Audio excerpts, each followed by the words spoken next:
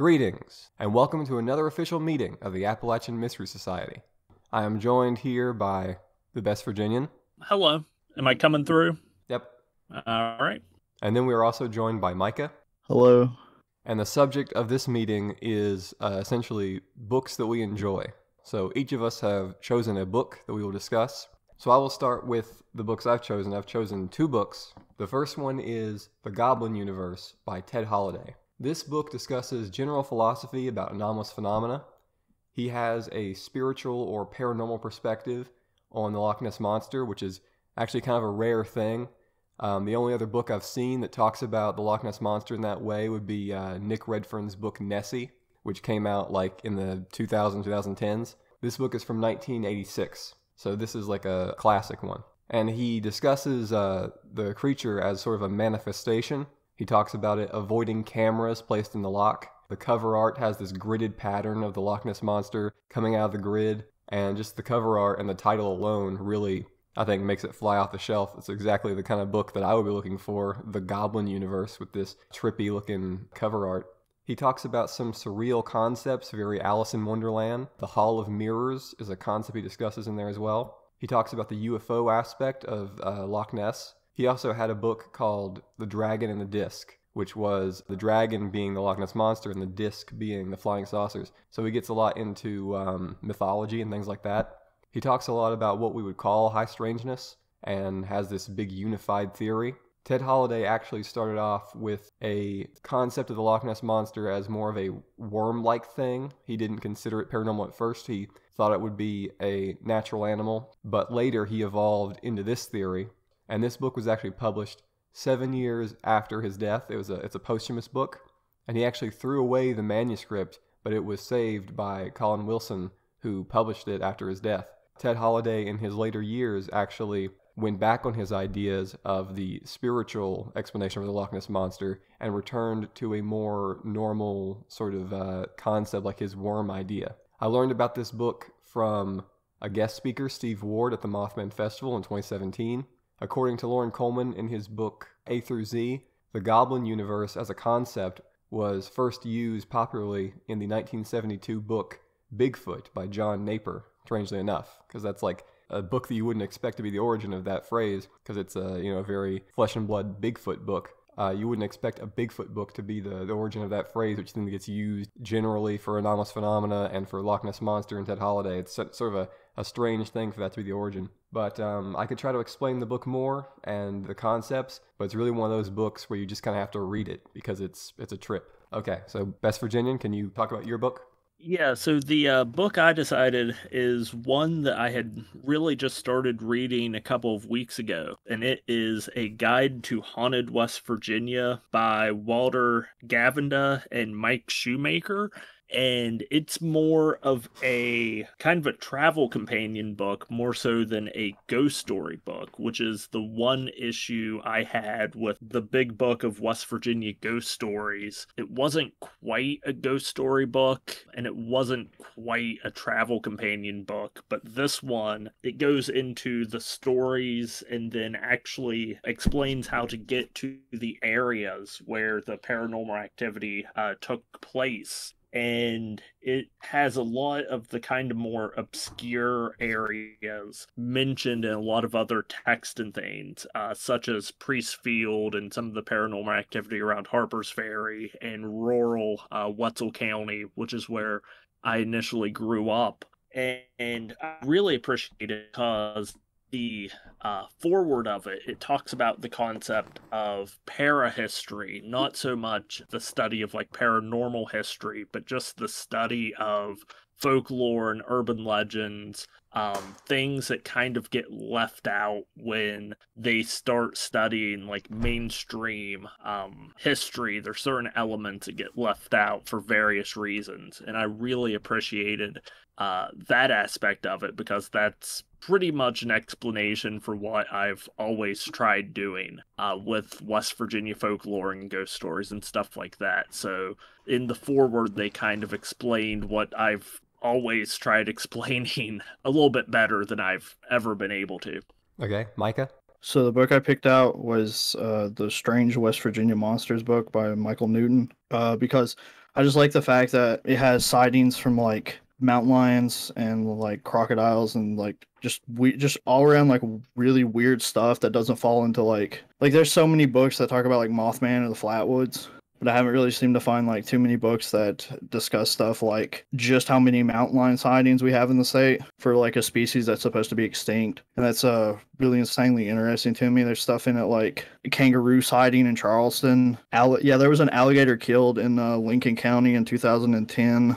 No one knows like where it came from. It's probably a pet or something. But I'm fascinated by a lot of the cougar sightings is like one of the main reasons that I like this book so much. The book's divided into different sections of types of creatures. Like section 1's just mountain lions, section 2 is like crocodiles and stuff. But there's a chapter called The Great Unknown, which is my favorite chapter in the book, where it talks about stuff that doesn't fit into like any other category when it comes to this stuff. So it's really interesting. Like one of the things was like a creature from the Black Lagoon type monster that lives in Devil's Hole, which is a river, I think. But it's like weird stuff like that. Like this guy in Bluefield claims he saw a gargoyle as a kid. That's really interesting. Michael Newton has written a lot of other books about cryptids in different states, and yeah, that's it. I actually have the Michael Newton book on my shelf, but I haven't heard of the book that Best Virginian brought up. Might be a book I should check out. What you said, Best Virginian, though, about how sometimes a book will put into words a concept you've been thinking about for a while. That's exactly right with some of the books I've read. These people can put into words something that you struggle to put into words, and that's another good reason why it's good to look at these books about these subjects, is they can help you explain to everyone else what the heck you're talking about, you know what I mean? Now we can sort of just discuss generally. I was saying before that I have 2 books, because the first book I mentioned wasn't very Appalachian. So I picked the second one, which is Close Encounters at Kelly and Others of 1955 by the Center for UFO Studies. And this one covers the Kentucky Goblins, and it has a lot of great sketches and photos. It's a very in-depth book. It goes into it very well. It takes the material very seriously, which is cool because a lot of people would see that as something more silly. So I just wanted to bring that up as well as a second book that is more Appalachian-centric because it's based in Kentucky.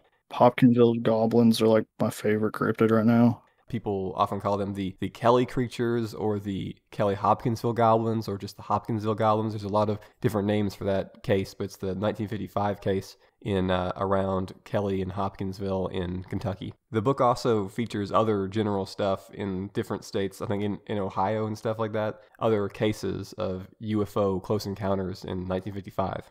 I've got a lot of notes written down from the book, but they're mostly just like sightings and stuff from the book that have been the contents of the book. The whole phantom cats thing is a very famous phenomena that happens a lot or that people report on a lot in Fortean spheres. There are sightings everywhere of what we call out-of-place animals, which are just an animal that is not native to the region, that doesn't make any sense for it to be there. John Keel went on David Letterman and talked about that back in the day. Phantom kangaroos is something that there's a whole chapter about in Mysterious America. I also have another book called The World's Strangest Stories. It has a bunch of collections of Fate magazine articles, and there's stuff in there as well about the phantom kangaroos. But the cougars or panthers is also a very common thing that people reportedly see, and actually know someone who said they saw a panther walk out, like a black panther just walk out in front of the road near a fishing pier in Kanawha County. It's the same fishing pier that I went to in one of my videos where there was supposedly a woman in white who was seen there like in the fall time. So some weird things going on near that fishing pier, I guess.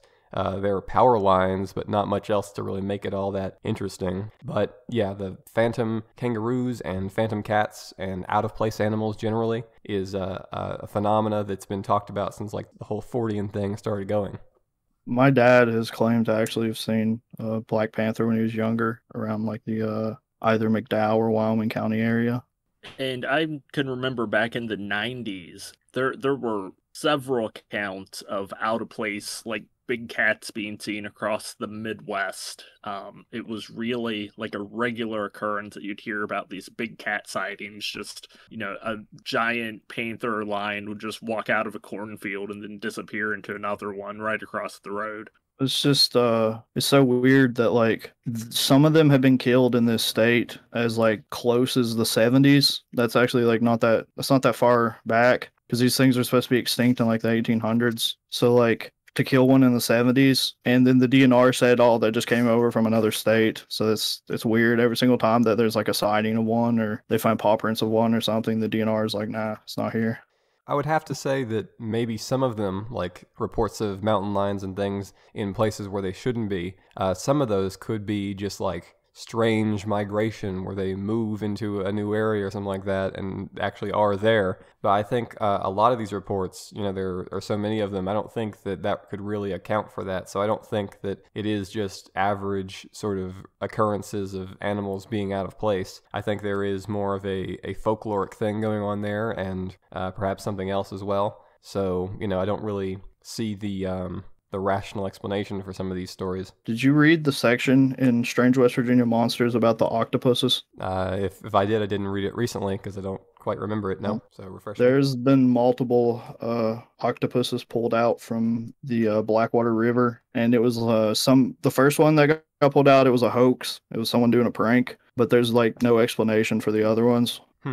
Because no one could have like shipped an octopus into town without anyone knowing because they were too big. One of the theories that people have is there's a whole species of like freshwater octopus that lives in this swamp near Blackwater River because like no one's really like investigated that swamp or anything. It kind of reminds me of like old newspaper clippings I've seen about like, giant fish being caught in rivers and things like that. These sort of like really old newspaper clippings. Some of that stuff, there's just no way to verify. Like, you don't really know if any of that happened, especially when it's like really old stuff. And I do have to point out that like way back in the day, the whole journalistic ethics were a little bit less so, where people would write these kinds of crazy stories that would get people to buy the newspapers. The same thing still essentially happens today with less reputable places. The whole people want you to click on things, and the more clicks they get, the more advertising revenue they get. But a lot of those stories were like giant fish, like I saw a fish this big sort of thing. The less documentation, the less verifiable it is.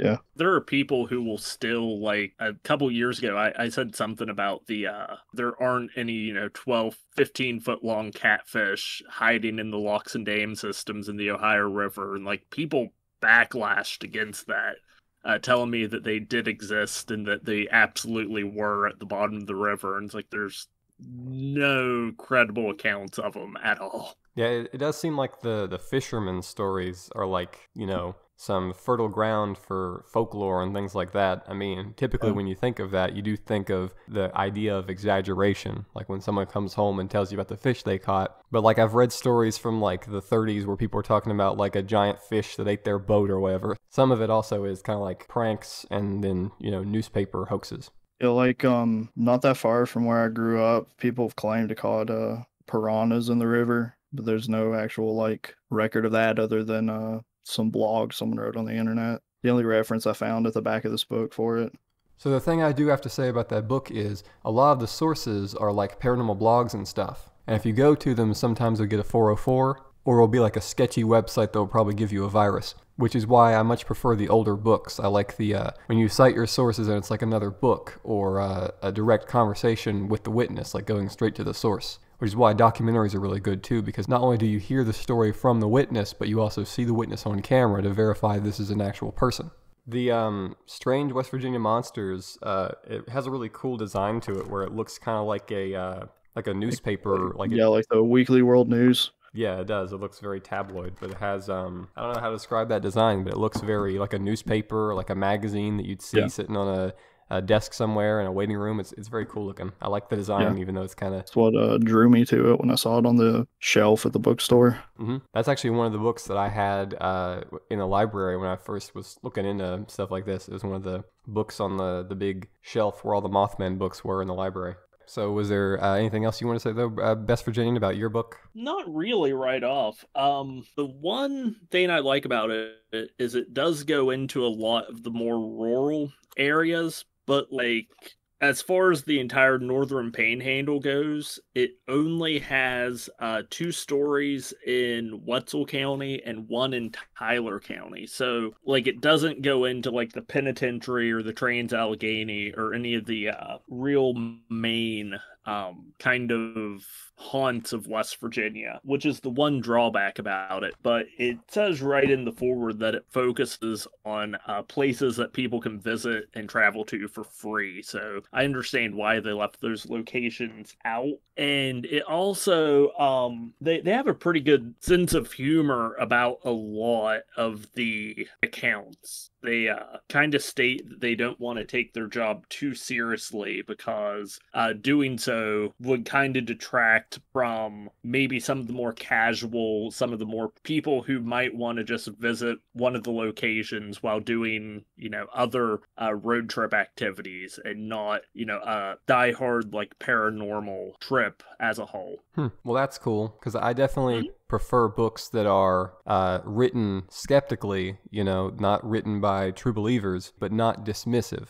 People who still understand the importance of folklore and of paranormal stories and of oddity and things like that, but aren't like diehard, like this is the truth no matter what. And that if something is a hoax, they'll say, yeah, that's a hoax, but they'll still, document it, tell the story, talk about it. And then the things that, none of us know, the things that are up in the air that are unsolved, just tell the story very cautiously and sort of give you the facts and tell you the legend as it's been written, but not wholeheartedly believe, but not dismiss it and say, oh, it's a bunch of nonsense when there's no direction one way or the other pointing to its truth or fiction, Yeah, that's how I like to. The one part in it, they're talking about all the different places that the ghost of John Brown has been seen in the Eastern Panhandle, and it talks about how some people are skeptical that he could haunt 5 different places at once, but of course, why couldn't he haunt 5 places at once? Like he's John Brown, he's a major historical figure. Yeah, that's awesome. I know that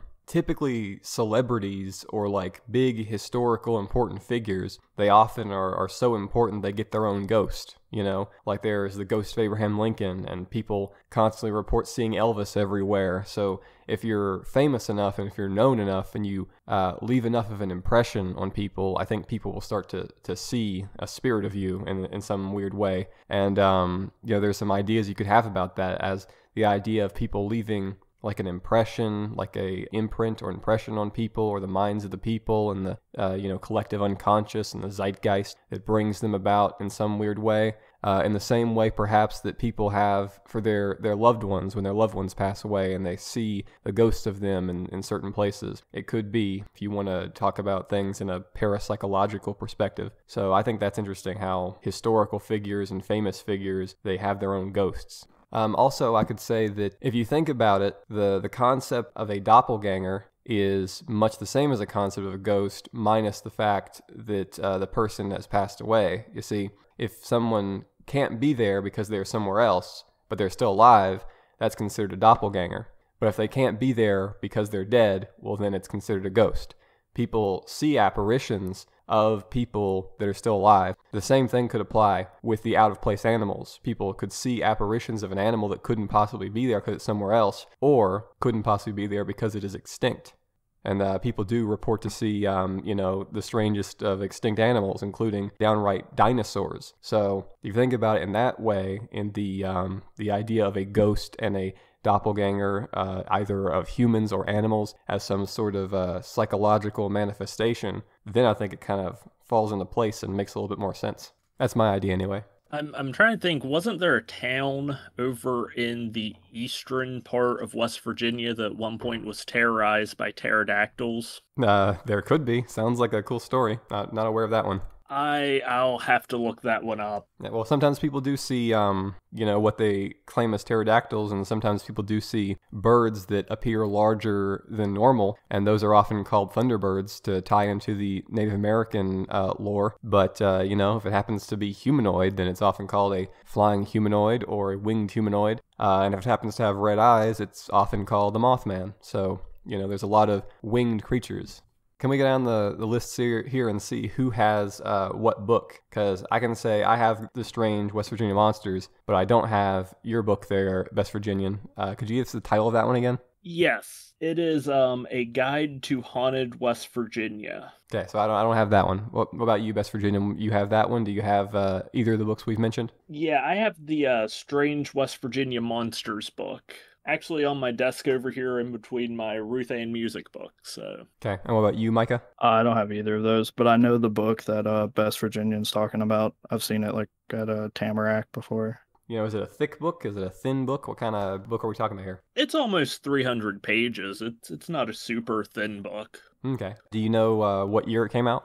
2001. So it is a little bit older at this point. Well, that's funny, considering my book is from 1986, and my other book here, the Kelly book I'm talking about, is from 1978. And in my mind, those are kind of modern, because I read a bunch of books from like the 50s. Mm-hmm. So, do you know much about the Kentucky Goblins there, Best Virginian? I believe I have read a couple little things about it, maybe watch a couple videos about it, but it's not a topic that I'm super well versed in. Okay, well, I chose these two books because they have a similar theme in a way, even though, the subject matter actually is different. The Goblin universe and then the Kentucky Goblins. But the Goblin universe is this, sort of overarching theory that Ted Holiday had, and then the Kentucky Goblins are, actually reported to be goblin-like, And one's way over in Loch Ness, and the other one is right here in Appalachia in Kentucky, eastern Kentucky. The Kentucky Goblins are probably one of the most famous close encounter of the third kind, There's also a Pokemon based off of it. Sableye, it's a Pokemon. I like to think that maybe the Gremlins, who have their ears like that. I mean, I know Gremlins is also already a thing that was like from propaganda posters in World War II, but the whole ear thing makes me think that might be also like based on that. The guy who came up with Critters at least says that he based it off of the Kentucky Goblins. Lilo and Stitch, the Stitch creature, also has ears like that, but I'm not sure how much that goes down to like, just fantasy and general design.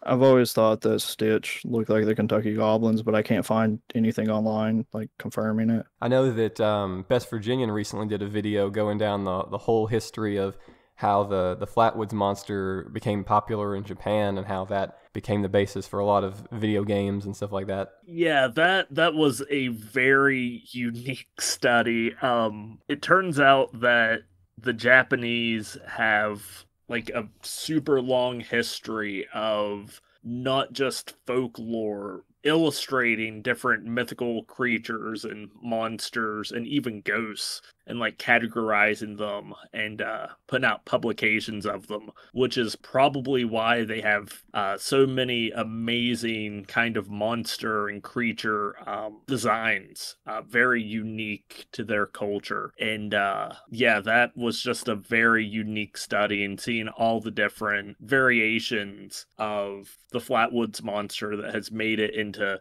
various forms of pop culture there, and then that has made it back to the United States was really interesting to look into. You said that one of the things you mentioned in that video might have come from, my introducing you to UFO groups, because you mentioned APRO. Yeah, I believe it was 2 or 3 years after the United States had its first major amateur Flying Saucer Society. A Japanese Flying Saucer Research Organization was founded. So that was a very quick kind of turnover as far as the adoption of Flying Saucer Societies go. But really, there's a lot of tradition in Japan for especially spending summer nights kind of exploring like family cemeteries and family castles and stuff, and then sharing kind of oral tradition stories and stuff. So whenever a new type of paranormal folklore was kind of introduced to them with flying saucers, they instantly gravitated towards it and just added it to their paranormal activities instead of just going to cemeteries and family castles and stuff. Now they're looking up to the sky, looking for paranormal objects up there as well. So it was really interesting, kind of some of those similarities and readiness to adopt new forms of paranormal research. And actually at one point that UFO society sent a letter to the Soviet Union because the Soviet Union was going to test a nuclear bomb on the moon. They were going to launch a nuke at the moon, and the Japanese talked them out of it for however they went about doing it, which is weird and fascinating, and I kind of love it.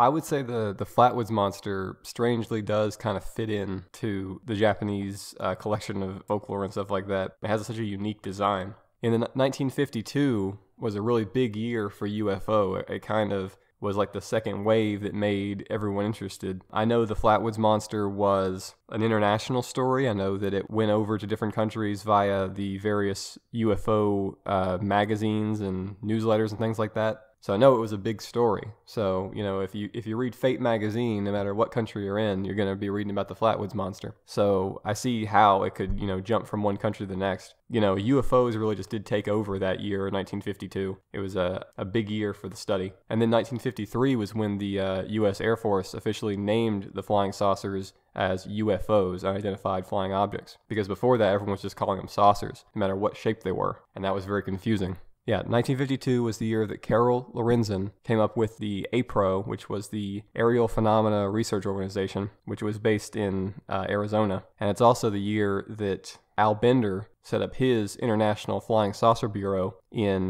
Bridgeport, Connecticut. So those two organizations both started that same year in 52. That's also when Gray Barker officially hit the scene with his article about the Flatwoods Monster, which ended up in the January 1953 edition of Fate magazine. Fate magazine being the famous Ray Palmer magazine that was responsible for a lot of UFO lore being more popularized. Even the Kenneth Arnold sighting from 1947, that was like the first issue. Even that was like, very popularized because of Fate magazine. The International Flying Saucer Bureau closed down in 53, the whole Men in Black saga, but APRO continued on for a long time. It was a really good organization. APRO was 1952 to 1988. That's the lifespan of that organization.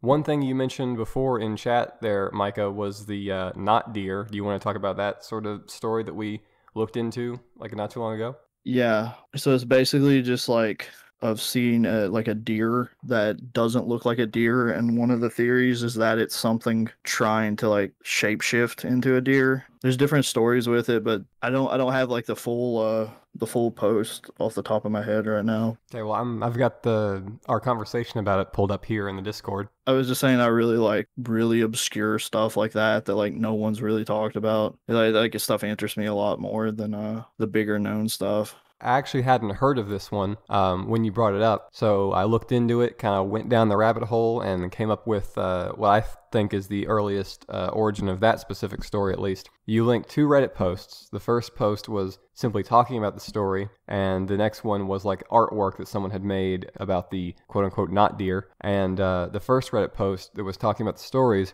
actually linked to a Tumblr page, and the Tumblr page was, from what I've seen, the original source, because all of the artwork about the not deer takes place after that, and it sort of becomes a Tumblr trend of people making videos and artwork about the not deer. And from what I've seen, the earliest post is from August 21st, 2019, and I haven't found any artwork predating that or stories predating that. If you check the Reddit post, there is a bunch of people in the comments who are telling their own stories. So it could be sort of people recontextualizing stories that have happened to them to fit to this concept, but also just generally in folklore, anywhere where there are deer, there's bound to be like deer folklore. But this specific name for it, a not deer, and this specific story, it goes back to 2019. But the person who's telling the story says that, there is people in the place where they lived who saw this creature. So that would be sort of a collection of a folklore, a modern collecting of a folklore story, unless it is, of course, a fictional writing. The author in the beginning says, anyone who spends a decent amount of time in Appalachia knows the not deer.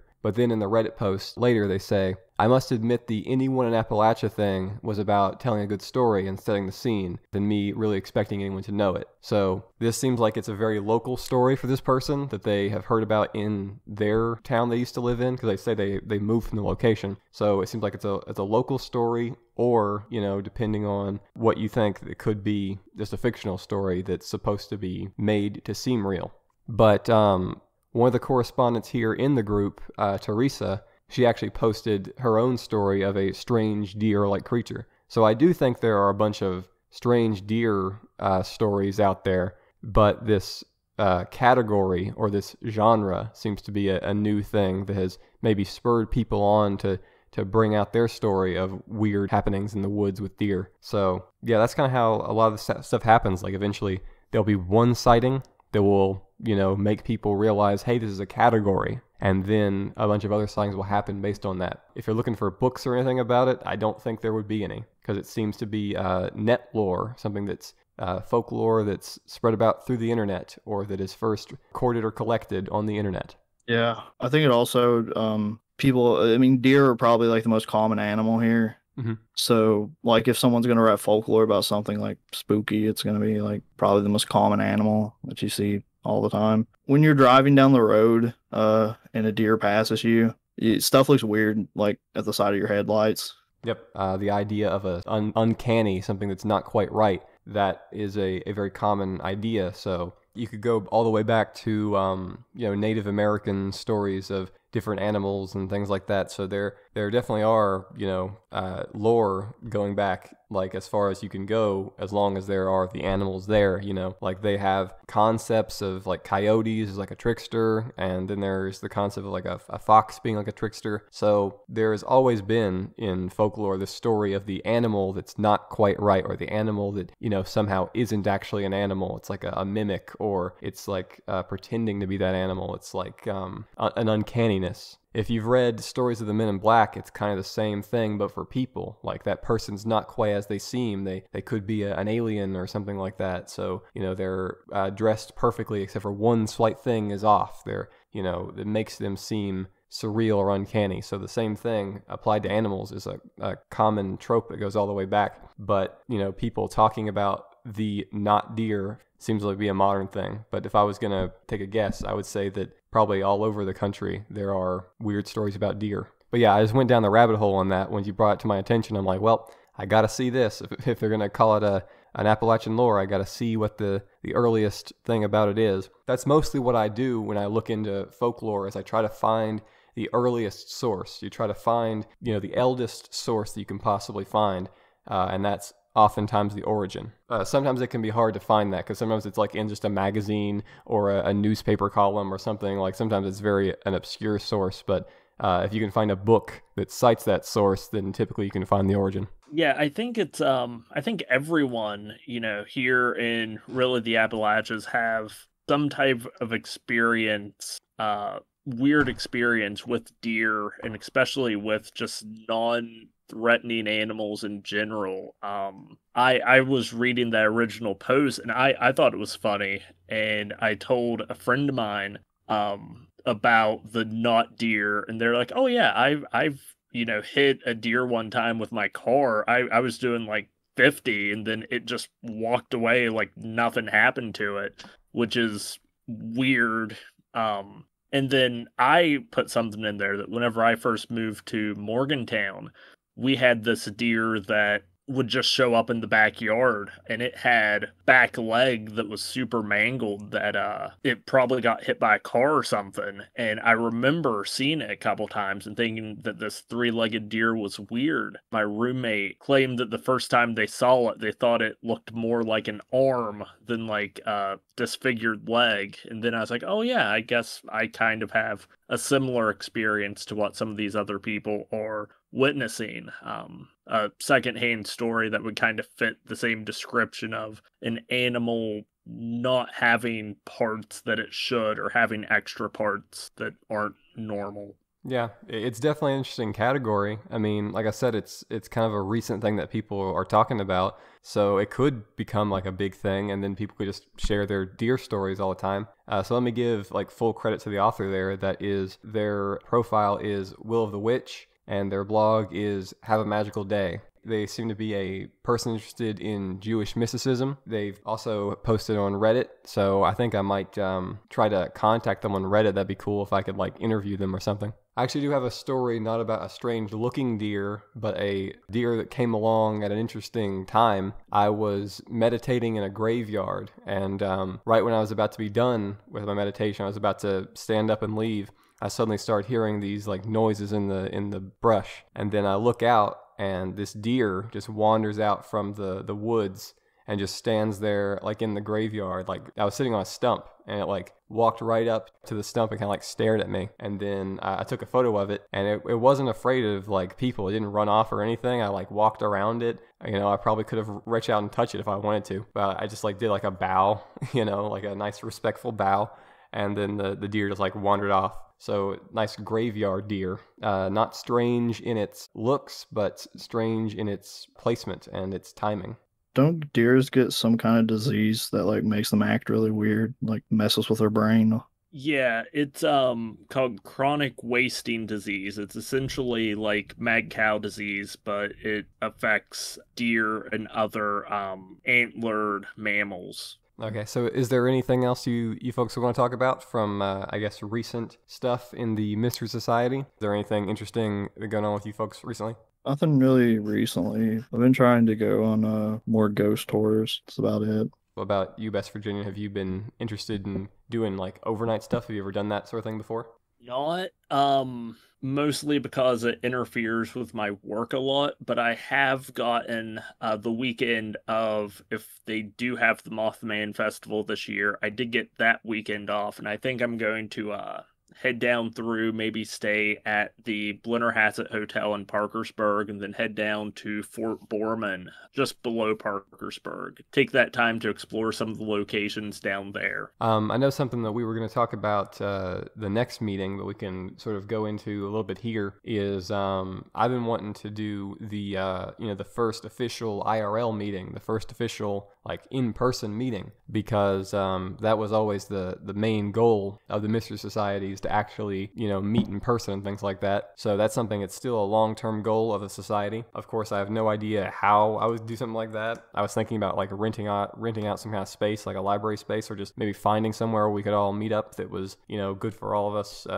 travel-wise. So you guys have any ideas or perspectives on that while you're here in the call? I'm trying to think of what a good generalized like central location would be for everyone here in the group. I know as far as West Virginia goes, probably the most centralized location would be around the Sutton, Flatwoods, Weston area. That's kind of the central part of the state for the most part. Well, there is, there's the Flatwoods Museum down there. There's the Sutton Lake, where they reportedly have Sasquatch sightings. There's the Haymond House down there, and then there's the new Bigfoot Museum opening up there. So there's a bunch of stuff to do there. I'm sure the guy that owns the curator of the Flatwoods Museum would be fine with us just like hanging out there for a day. Mm-hmm. I definitely want to see the new Bigfoot Museum that they're opening up. I'm not sure like how much will be in there. It seems like a kind of like a small space. Definitely want to see that. I know they're doing the Bigfoot Festival on the 26th. Yeah, I also would really like to go down and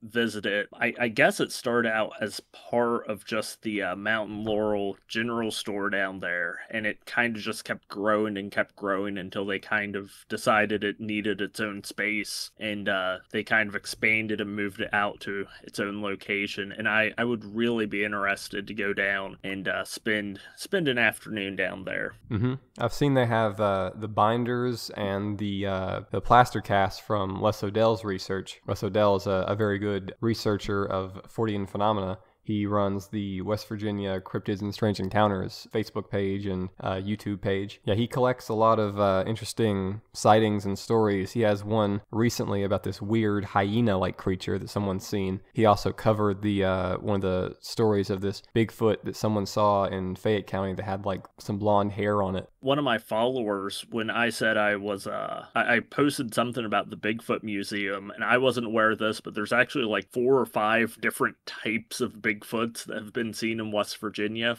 Everything ranging from kind of the more aggressive Yahoo to just the lurking about like Granttown Goon. And I didn't know there were so many different subgroups of Appalachian Bigfoots.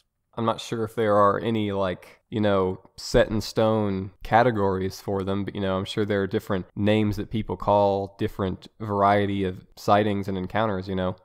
My favorite's always going to be the white-haired Bigfoot that doesn't really seem to make much sense, like the white things. There's a grill place, like a restaurant called the Adventure Grill that has like a Bigfoot statue out in the front that's like a white Bigfoot. Either you've seen that place?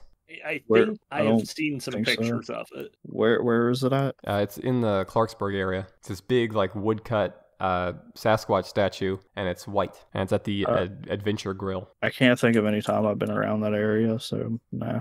Okay, well, I always love seeing the garden Sasquatches instead of garden gnome. They have these big Sasquatch in the, classic PG pose. Yeah. Or like going out from behind a tree. Those ones as well. Yeah, just the more kind of lurking around, curious Sasquatches. Yeah. From what I've seen, though, from like looking at folklore, and also it's sort of lined out in the On the Trail of Bigfoot by Small Town Monsters, they go into this. The idea that a lot of the Sasquatch stories from the West Coast, like from California and like Washington and stuff like that, are more of the lurking around normal animal that's like curious and just, wandering around or gets seen by hunters, things like that.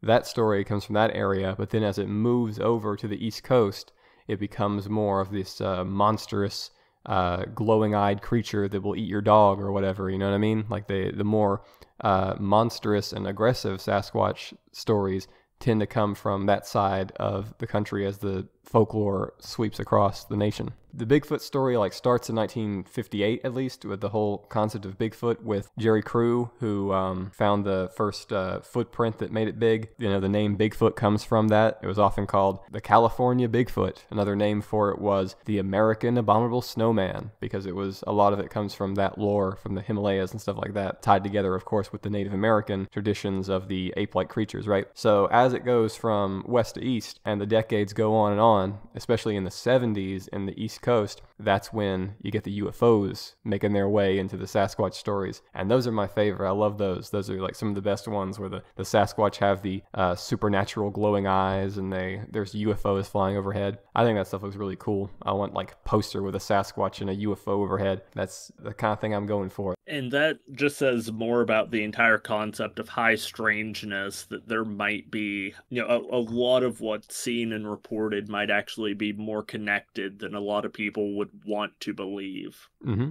And even if you don't, buy into the concept of any of these things being real, the stories still do have that overlap when we're talking about folklore and stuff like that. Even if you just consider it storytelling, the whole UFO Sasquatch thing definitely did have crossplay at some point, especially in the 70s in, Chestnut Ridge. I've always found it fascinating just how much stories can affect people based off of, even if what they see isn't real.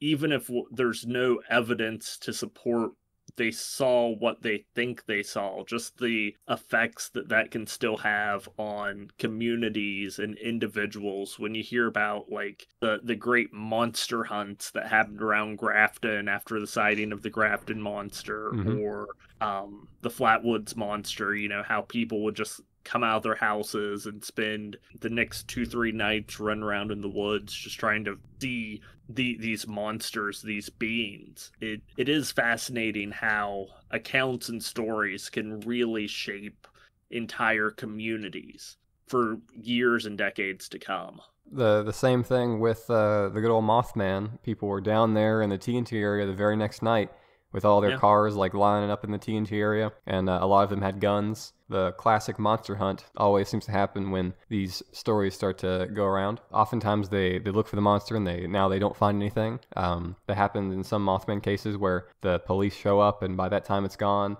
That actually goes into the Kentucky Goblins I was mentioning. The police show up and the goblins are gone. And then the police say, okay, we're going to leave now. You guys go to sleep. You have a good night. And then the goblins come back and start, messing with the screen door again. When it can't be proven, there it is. When it can be proven, then it's not there. Which goes into the Loch Ness Monster idea with Ted Holliday. He was saying that when they set up cameras in the Loch Ness, suddenly there'd be sightings in the places where they hadn't set up the cameras. And all the sightings in the places where they had set up the cameras would be gone. So the idea that these things specifically avoid camera or specifically avoid detection in some trickstery magician kind of way. It's like how your car stops making that noise, stops acting up as soon as you take it into the garage. Like it can give you problems for weeks, but as soon as you take it in, nothing happens, and then it breaks down on your way back home. Yep. I do kind of like the idea, or think it's plausible, the idea that the phenomena shrouds itself in mystery, specifically, and doing that on purpose, this shrouding factor. To bring it back to the Goblin universe, which is Ted Holliday's book, we're mentioning Sasquatch and UFOs. He talks about the Loch Ness Monster and UFOs, the dragon and the disc.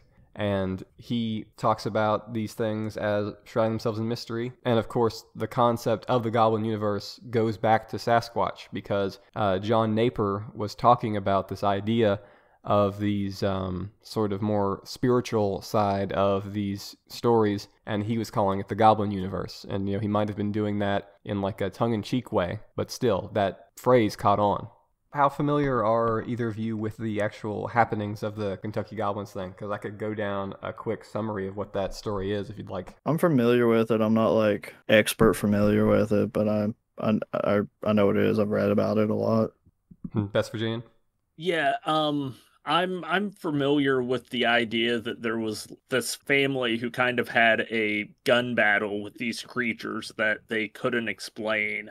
I think the book I mentioned, the Close Encounters at Kelly and Others of 1955, I think that's the best book if you were going to, look into the subject and you wanted a specific book to read. I think that's the go-to book. But the story of the Kentucky Goblins, August 21st, 1955, Billy Ray Taylor and his wife were staying with the Suttons and the Langford family at the Suttons' farmhouse. Billy Ray went to the backyard to get a drink from the well of water when he saw a silver flying saucer shooting flames of every color, which then went down into a ravine. He went back to the house and told the Sutton and Langford family, including their friend Elmer Lucky Sutton. An hour later at 8 p.m., Elmer and Billy reportedly saw something which appeared to be a 3.5-foot tall glowing man with large pupilless eyes moving along the shadows towards the farmhouse. The creature was silver and metallic in coloration and had large pointed ears, no nose, and thin arms with talon-like claws which it held over its head. Billy went for his .22 rifle and Elmer grabbed his 20-gauge shotgun. They fired at the creature from a distance of 20 feet. When hit, one of the small creatures flipped over and ran into the dark. The two men went inside, only for one of the little men to appear in the window. They shot the entity through the window screen, and once again it disappeared into the shadows. By this time, the house was alert to the commotion. When Billy Ray exited through the screen door into the backyard, a clawed hand on the roofing above him grabbed him by the hair. Aline Sutton pulled Billy away and back inside the farmhouse. Elmer rushed into the backyard and shot the creatures that were on the roof, causing them to strangely float off onto the ground. Another small man then appeared in the tree near the house, and another ran out towards Elmer. The creatures reportedly seemed to glow brighter when they were shot or yelled at. The families continued shooting at the advancing creatures for several hours before eventually abandoning the farmhouse at 11 p.m. and driving to the police station in Hopkinsville.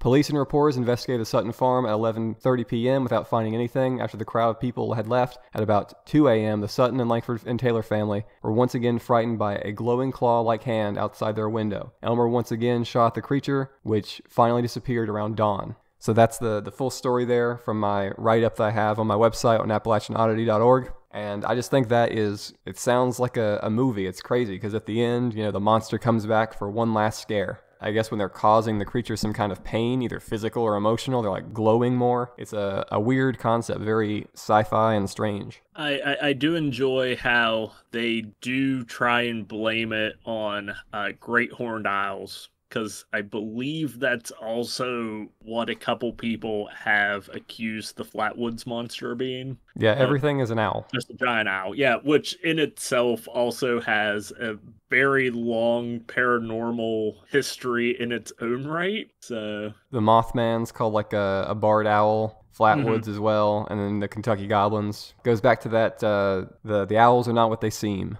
Yep. I don't see how anyone could read that and be like, oh, it was an owl. Like, they're talking about, like, glowing creatures with, like, claws over their heads. And it's also, these people were in a very rural area. They probably can identify wildlife on their own. They probably would have known if it was just some, pest creature like an owl or something like that. If you're going to be like a dismissive person, just say, I don't believe you because there is no evidence of your claim. That's all you have to say. You don't have to say, actually, it was a black bear, or actually, it was a barn owl, it was a sandhill crane.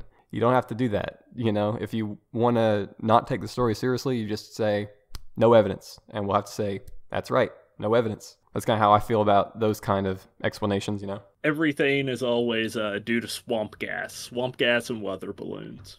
Yep, that's good old J. Allen Hynek. He came up with that in the Michigan flap of 1966, which then led into the Ohio flap, where the police chased down this UFO in the sky, and then that led into the West Virginia flap. And, what's on the border of Ohio? Point Pleasant. And so the whole UFO flap happened there, and the Mothman was caught up in the mixture of all that. I do need to post a picture of this map they had at the Grave Creek Mound, of all the different prehistoric sites across West Virginia, because it is kind of fascinating to look at like the prehistoric sites and then how there's still sightings and kind of paranormal association with a lot of those different places across the state. Okay, so I was going to say more about the Kentucky Goblins there. They kind of sound like a game of like whack-a-mole, or that thing where you shoot at the ducks on like a carnival game, where they're kind of like they're flying back, and they're like floating down and stuff like that. Also, I want to point out that if we consider this an actual battle between human and non-human entities, seems like the non-human entities won, because they abandoned their farmhouse. So if this was a game of holding the fort, if this was a game of tower defense, then it seems like they lost. What was that show that came on a while back about the Kentucky Goblins? Hellier? Yep. By the way, if you watch the end credits of season 2 of Hellier, they mention a certain someone, because I went up to them and got them to sign my tin can, and I told them some stuff about John Keel, and they included a little mention to me at the end of the season 2 credits. Cool. That's cool. Mm-hmm. I watched that because I immediately, recognized that would be a Kentucky Goblins thing. And I didn't expect all the Mothman stuff, but there was a ton of Mothman stuff and a lot of John Keel stuff. It seems like somebody, started digging through my bookshelf and made a documentary out of it. So pretty cool. Definitely like exactly the kind of stuff I'm interested in, the high strangeness and the Appalachian stuff. Very specific subject. So it's incredible that a documentary about something so specific that I'm interested in ended up being made and got pretty popular. Plus their Estes method thing, that's the one thing that I hadn't really heard about that I think is really cool that I learned from that, is Estes method, and also Alan Greenfield. I hadn't really looked much into him. So yeah, pretty good series. Anyway, so do you have any other thoughts, Micah, on the Kentucky Goblins case? That's all I can think of. Okay, do you have any thoughts about the idea that the Sutton family kind of lost the battle there? They had to abandon their fort. I wonder what would have happened if they would have reacted differently. Like if they would have not shot at them, they would have just come out like, we come in peace, see what they would have done, try to talk to them telepathically, or, flash some Morse code at them or something. Turns into a Mars attack situation. Okay, well, I can ask you guys then, what would you do if you were in your farmhouse and suddenly there were some spooky goblins in your backyard? What would you do? Probably wouldn't react positively at all. I definitely like to be left alone. That applies to pretty much everything in this world and beyond. So probably I would have reacted pretty similarly. Okay, what about you, Micah? I probably wouldn't have shot at them, but I definitely would have not got close to them. Probably try to document it. Yeah, I probably would have tried to talk to them telepathically. If I had a camera, of course, I'd point it there. But I feel like if I point a camera at them, they'd probably disappear. So I'd probably go out into the backyard and see what happens. Let them carry me away to their UFO. But I'm a weirdo, so yeah, take that into account. The story also reminds me of some of the White Things where, they also shoot at it, like the whole family just decides to grab all of their guns. There's a story where it's talking about, they grab their guns and then they grab their guns, and then the family member who lived down the street, they heard about it and they grabbed their guns and started walking down. So I think those are kind of interesting stories where everyone, just arms up and looks for the monster. That's just like an Appalachian thing. Like, yeah, we just love to shoot stuff here. And plus, I just love the sort of the living situation as well, where it's like a farmhouse and the whole family, like multiple generations living there. That's a very Appalachian way of living as well. You know, everyone all piled together in one big farmhouse. Yeah, and I kind of talked about it in the video I did on the Flatwoods Monster, where I feel like at one point, before modern technology, before Netflix, before all this, people kind of wanted for, weirdness to happen. They kind of wanted something out of the ordinary to happen, so they had something to do. Kind that could have happened to you, in the 50s and 60s was to see some strange light or to hear about some strange creature, next town over. And a lot of the families back then had to entertain themselves and entertain each other. People used to gather around the living room and sing and dance and play instruments and things like that. The classic way of entertainment. There's a book. I got it at Tamarack. It was Witches, Ghosts, and Signs by Patrick W. Gaynor. Got like a whole section in it about like old rural Appalachia living, like all the activities and stuff that they would do. It's really interesting. Yeah, I've also seen that book around, but I've never had an opportunity to pick it up. Micah, I know you said you also have a book that's also in my bookshelf, Dark Tourism. Yeah, I've actually got that one on my desk right now. Do you get some thoughts about that one? It goes back to me saying like I like the more obscure stuff that you don't really hear about that often. This guy goes everywhere. The guy that wrote this book, he went like absolutely everywhere. There's stuff in here I've never heard of before. He goes to like, he goes to Point Pleasant, he goes to Flatwoods, but he also goes to like George Washington's bathtub. That's a thing in here. It's like an outdoor bathtub that apparently George Washington used. There's a story in here about Cheat Lake, the headless ghost of Cheat Lake.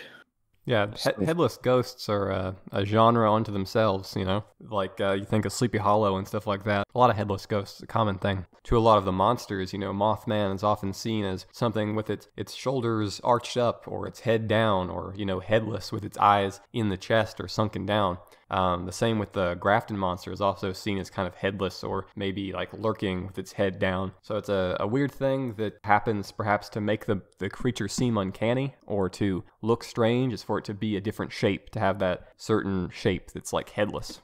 Have you been to Greenbrier Ghost Grave? Yes, I have. I went about a year ago. It's really cool. The new grave they have actually says Greenbrier Ghost on it. Yeah, that's the page I'm on right now. I'm looking at in the Dark Tourism book. There's a section in this book about Webster, just all of Webster County because of the werewolf sightings that go on over Webster County.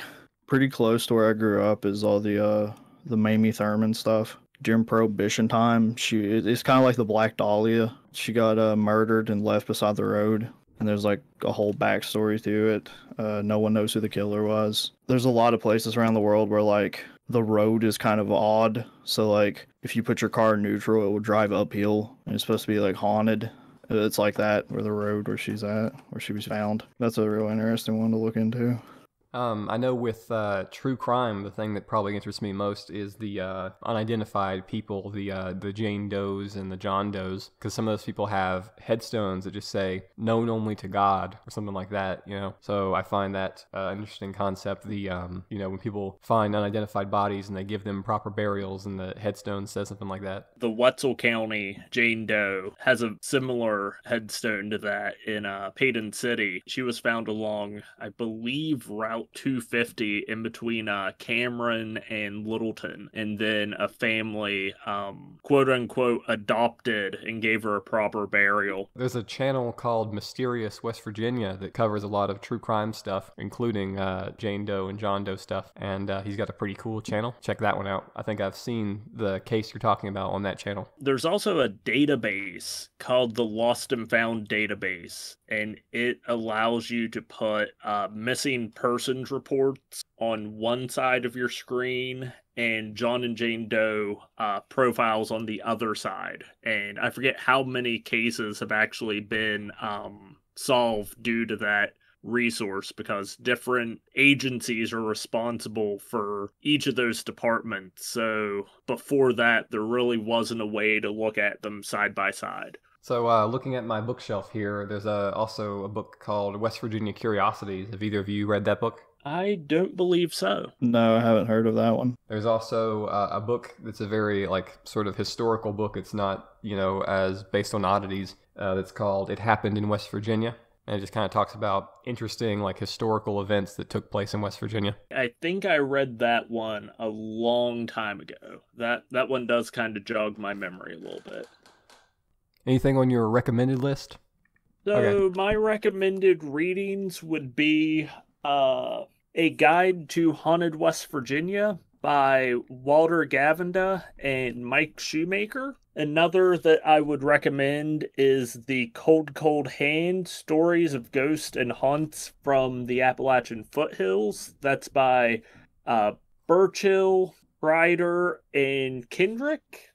And Abandoned West Virginia Trembling Vignettes by Cindy Vasco. And the last one, Lunatic, The Rise and Fall of an American Asylum. That is from a pre-Civil War up until the closing of the Trans-Allegheny Lunatic Asylum in Weston. A very good short book on it. Okay, awesome. I haven't heard of any of those except for the last one, the lunatic one. I've got that one. All the other ones I'll have to check out. So thanks for that.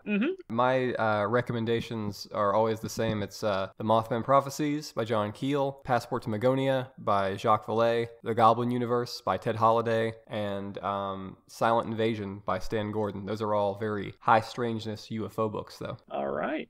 Another good book would be Grassroots UFO by Michael Swartz. He covers a lot of great UFO cases from his time investigating. He worked for the Center of UFO Studies. Another book I have to recommend, which might sound weird because it's like science fiction, would be Childhood's End by Arthur C. Clarke. The book is written based on his looking into the paranormal as a subject, and so it's based on his ideas about that. He later went back on his paranormal notions and sort of disowned the ideas in the book and wrote like an introduction explaining that he no longer believes the things he apparently believed when he wrote the book. But the story is great. It's got UFOs, Ouija boards, these figures with wings and horns.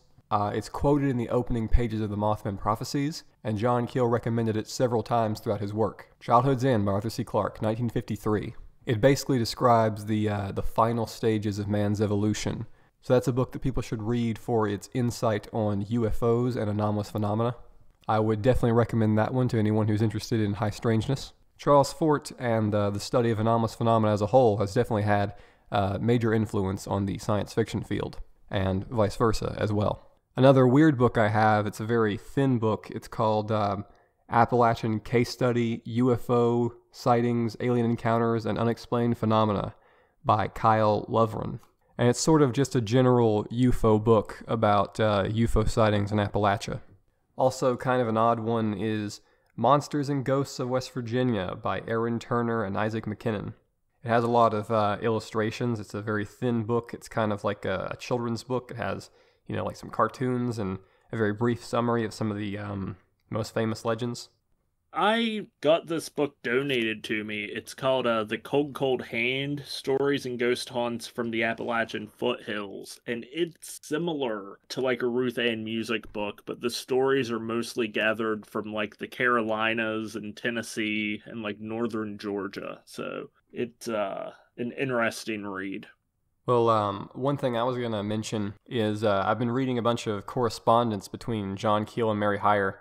And there are a few stories in there that don't end up making their way into the Mothman Prophecies. Stories that only they would know about, I guess. And a lot of interesting tidbits. I can tell you about one that's really weird. It's unverifiable, of course, because it's just secondhand reporting from Mary Hyre, who heard it from someone who heard it from someone. But apparently, back in 1966, Mary heard a story of a student at the university who was picked up by a UFO in Camden Park. And inside of the UFO, he was forced to have sexual intercourse 2 times with a space lady. I found that in one of the correspondence, and I'm like, well, that is a strange one. That's definitely unique. There was a story in here from someone in the Strange West Virginia Monsters that someone told John Keel about. In Grafton, someone's dog had like its heart ripped out and ate, but it was kind of just cut out. There was no other signs of struggle or anything on the dog. They just like found their dog with like its heart missing. there was a lot of animal mutilation when John Keel was studying things. Not sure how true it is, but he said that when he first talked about it, no one else was really interested in it, and that, the people in the UFO sphere thought he was making it all up. Then again, there might have been other people talking about it. It's just what he said, what seemed like the case when he was first researching it. But yeah, the whole animal mutilation, it pops up in UFO stories, it pops up in Sasquatch stories, and it pops up now in the Chupacabra mythos. They talk about animals being drained of blood and like precision cuts and like removing organs, but there's no harm to the body, and all kinds of weird things like that with cattle mutilation and just general animal mutilation. But anyway, I was going to say about that story. It's interesting that the UFO touches down in Camden Park. I heard a story about there being like native burial grounds in Camden Park as well. Yes, there's actually, I think, 2 mounds on the Camden Park grounds. Yep. All I know is that when I went there as a kid, I was afraid of the haunted house ride because there was like a witch that would pop out and scream, which is kind of ironic now because now I love haunted houses and witches. But you can imagine, like in the 60s with the whole UFO craze, that people were, talking about that in the colleges and in, all the teenagers and stuff like that. And that's kind of what that is with the West Virginia University thing, a bit of a rumor going around. And you got to remember, the 60s were when the youth culture started to really be a thing, and the whole concept of a teenager became a popular concept. Yeah, I guess one of the Camden Park mounds is actually the 3rd largest in all of West Virginia. So pretty good size one down there. Is the largest one the Moundsville one, right? The largest properly surveyed one is in Moundsville, but there is believed to possibly be one. It's this hill that kind of is separated from everything else over around the Prickett's Fort area, that if it was ever properly surveyed could be the largest one in, I believe, the East Coast. So yeah, I know you've been doing your studying of that sort of thing and traveling around to see what you can find there. I'll try and look up to see what that one's called. The ones I know is the Grave Creek Mound in Moundsville, the Krill Mound in South Charleston, and then in Ohio there's the Snake Mound, the Serpent Mound. Which I've always wanted to visit that one. And then the Camden Park stuff, and that's pretty much all the ones that I know about. Anyway, so I was going to say about my correspondence that I was reading with Mary Hyre and John Keel. I really think that one of the reasons that the Mothman or at least the strangeness of Point Pleasant, quote unquote, went away for a while after the Silver Ridge collapse, I think it was partly due to the tragedy in the morning that would keep people away from folklore. But I think also it has to do with the fact that Mary Hyre passed away in 1970. If you read the Mothman prophecies, there's a lot of weird stuff still happening that takes place after the bridge collapse, like the Men in Black visit Mary Hyre's office after that. And in the correspondence from 68 and 69, Mary is talking about, people still seeing these strange lights in the sky. She talks about UFO sightings, and, she tells more and more stories. So I don't really think the strangeness went away after that. I think the strangeness only went away when Mary Hyre was not there to record it anymore, not there to be the eyes and ears for John Keel, because John Keel didn't go back down there until 2003 at the Mothman Festival. John Keel didn't return to Point Pleasant until the unveiling of the Mothman statue. So if there would have been reporters down there, talking about it, and John Keel could have got word of it, there probably would be more to the story, I think. Because we think about, folklore in times of tragedy. Folklore doesn't really go away because of that. Sometimes, in fact, it heightens, right? Definitely during times of tragedy, it seems like accounts can kind of get amplified as people, again, be it just general stress put on them by the tragedies or maybe lack of sleep or something, does cause them to kind of be hyper aware of their surroundings, and it does kind of lead to more at least seeing weird activity going on.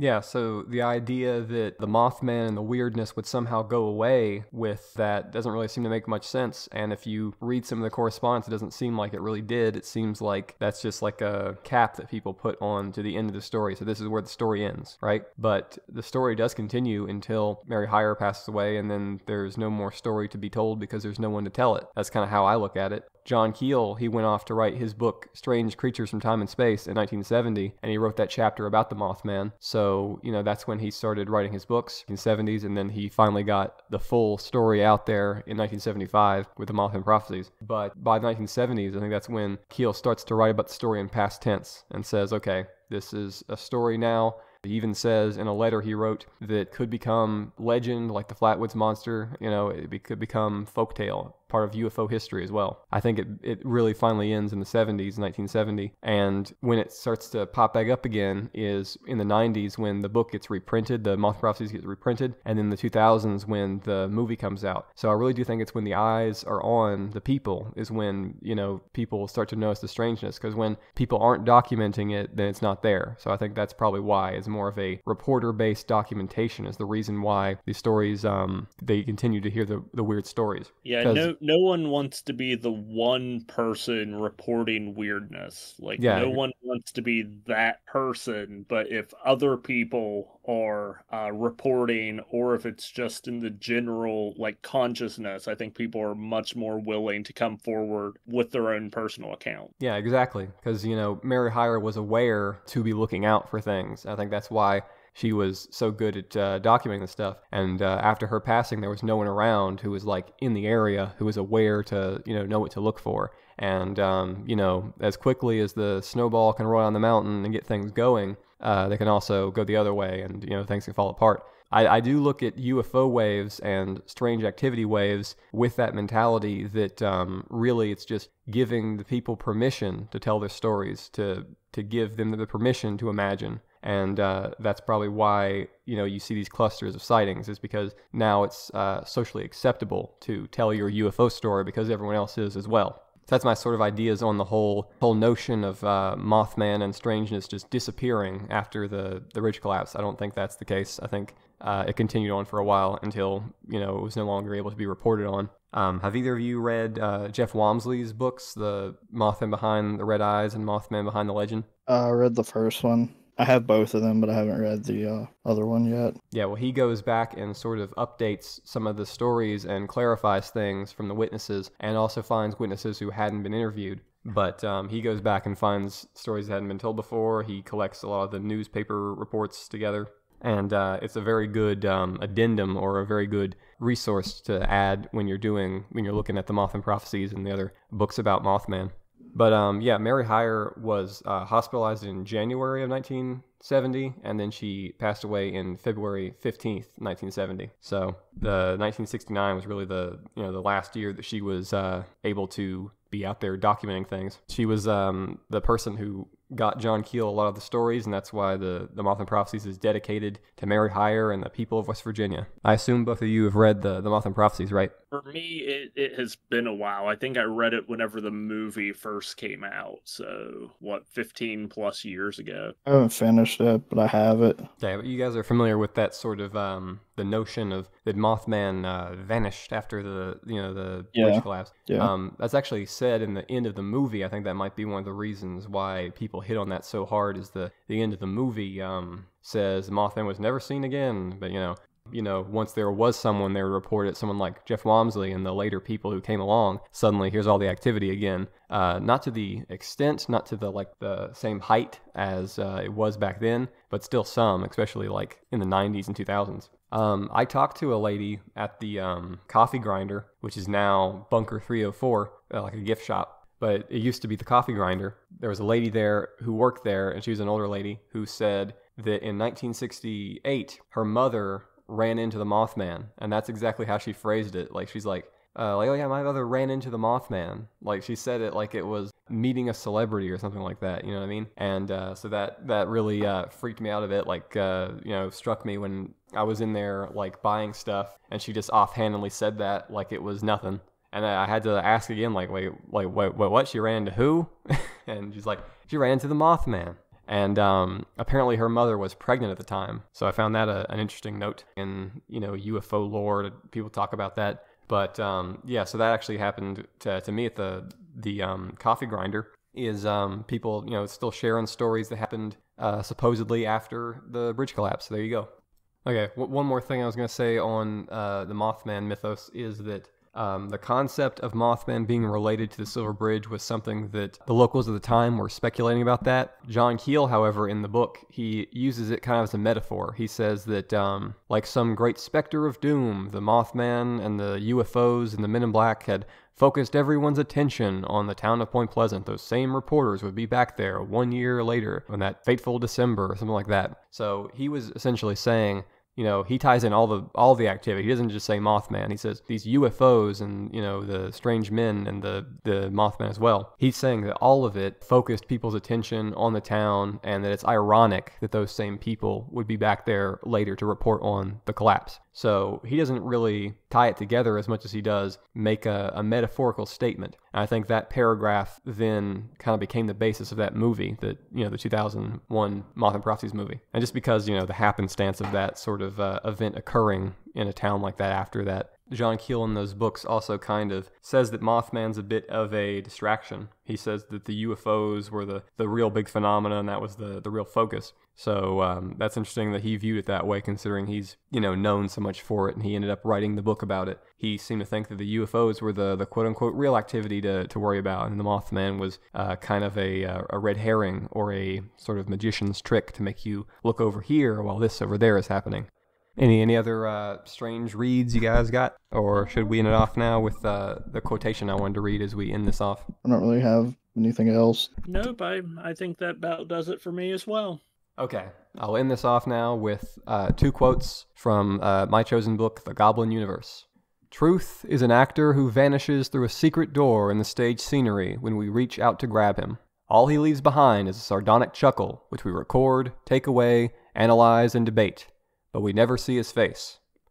The Goblin Universe is the place in the play where the actor switches one mask for another.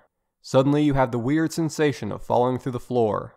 The lights change color, the clocks are all wrong, and the villain who died in Act 1 is alive and well again.